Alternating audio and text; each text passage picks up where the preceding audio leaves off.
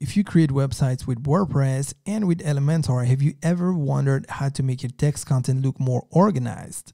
So let me show you an example. Here on this page, it doesn't look really good because the first block is really long, then the second block is a bit shorter, and the third block is a bit longer than the second block. But it doesn't look really good. So how do you go from this to this? Let's find out. Hello, I'm your host Casino from Casino.com. I'm the Digital Alchemist, and today we're going to take a look at how you can make your text content on your Elementor website more organized. Now, as usual, many roads lead to Rome, and there are actually many ways you can achieve this, but I'm going to show you a nice little plugin, and I like the way it handles it, and I'm going to show you why. So let's hop onto the computer, and the plugin we're going to get, it's called Jettricks, and it's from crocoblock.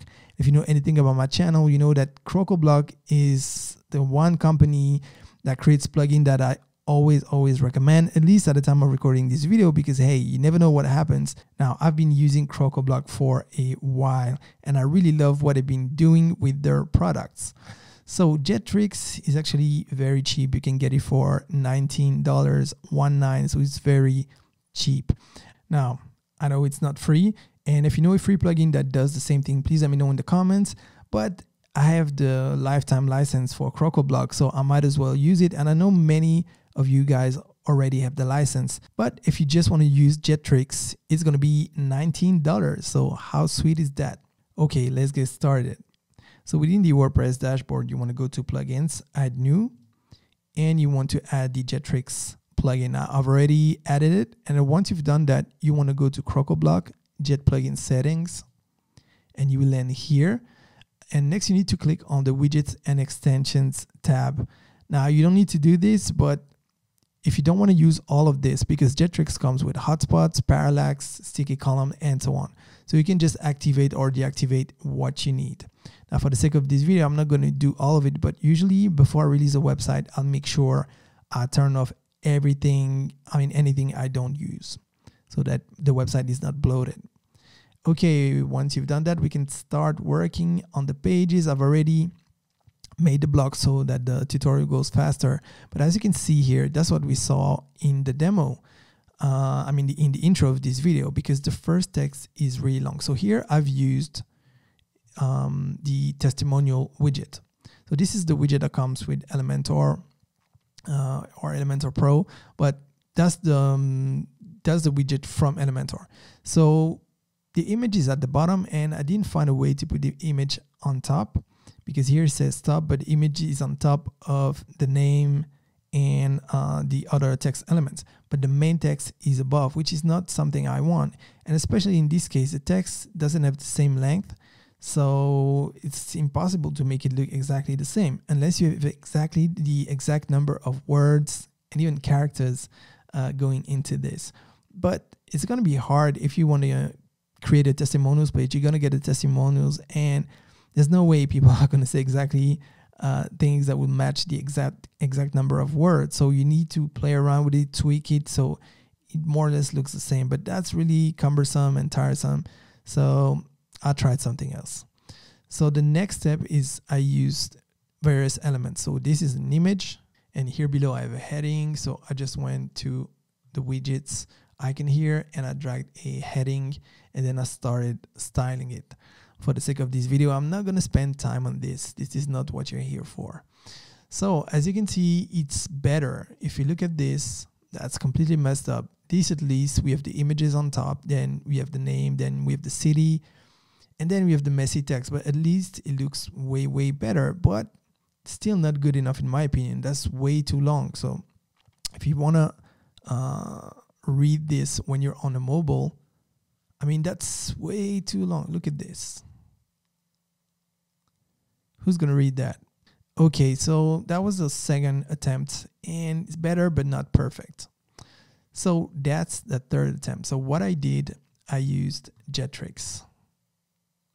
So basically, when you go to the bottom here of the widgets, you have the unfold widget, and all I did is drag a widget here, which is what you see on screen right now. So let me go back, and basically this is how it comes by default, and by default it's already very nice. So I tried with various text, so let me show you.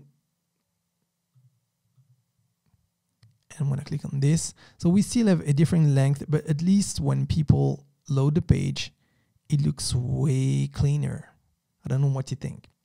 Looks way cleaner, but it can still look better in my opinion. Like for example here, there's too many vertical spacing between the picture, the title, the city, and I also want to style the button. So first of all, let me show you. If I go here, I click on the title and I go to advanced, I can see that there's a top margin of 20. But even if I removed the top margin, there's no way I can get closer to the image. And let me do the same thing for this title here. If I put a 0 margin and a 0 padding, it doesn't change anything, which is not something I want. I want to be able to completely control the vertical spacing. So the little tip here is to just click on the column and then where it says widget space, input 0. Because by default, it's going to take a 20 pixel vertical spacing and even horizontal spacing, but by default it's 20 pixels. So you need to tell the column, no, I want 0 spacing. And as you can see here, now the spacing is actually way too close. I mean, it's 0. So now we need to start styling it. Well, what did I do? Command Z. Okay. So let me select this. Then I can go here, put 20 on top, 20 at the bottom if I want it. And actually, what's going on today? So you get the idea. Same thing for the second one. I can put 20 pixels at the bottom, for example. But yeah, you get the idea. So for the title, actually, let me just put 5. Okay, that's better. Then I want to start styling the unfold widget. This is what you came here for. So I click on edit unfold. Okay, so first of all, the first tab we have here within content is the container. So this is the folded state, which is what you see on screen right now. I can click here on the background type, and then if I wanted, I could pick a color, and that looks really ugly, but you get the idea. I could use a gradient also, but I don't want to do that. Or I could use an image if I want it in the background. But why would you want to do that? Maybe in the unfolded state.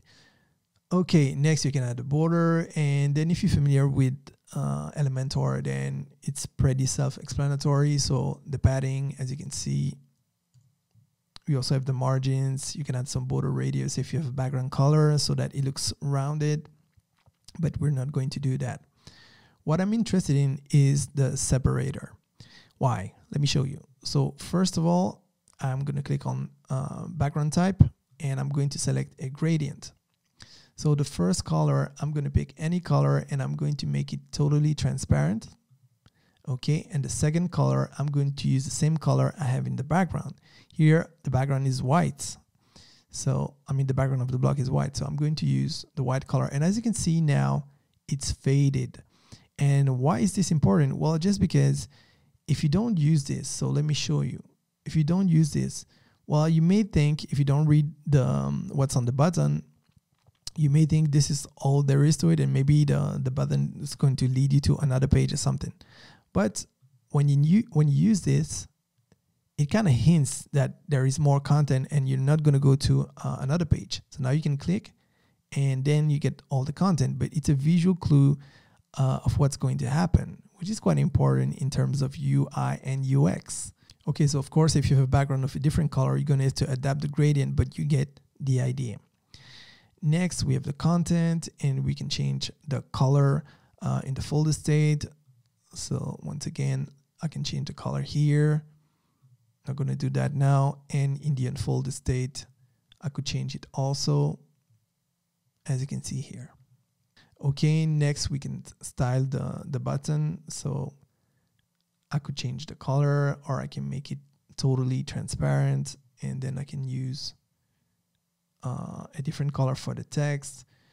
I can add a border. So let me add a 1 pixel border. And as you can see, I can really style it the way I want.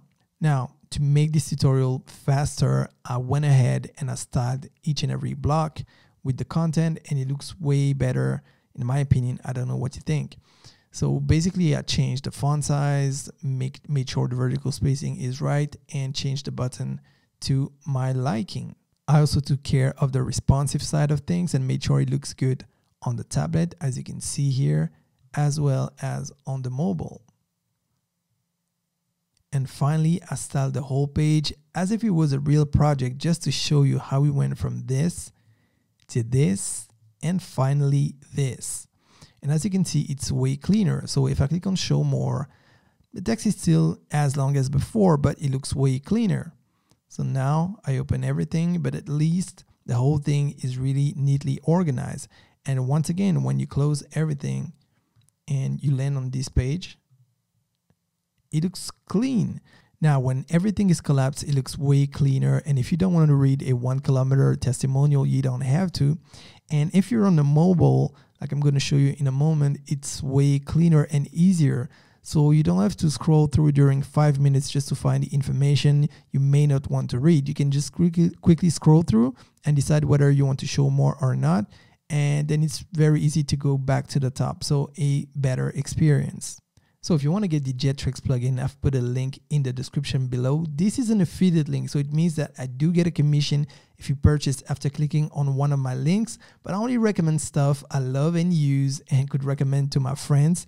And it gives me a commission, which in turn helps me keep on creating free content on this channel. Now, as I mentioned before, I think that the crocoblock suite is absolutely stunning. And if you're serious about web design with WordPress and Elementor, I cannot stress how much I recommend this tool. And by the way, if you want to know the best tools I recommend for creating websites with WordPress and specifically with Elementor and Elementor Pro, make sure you watch the video that's appearing on screen right now.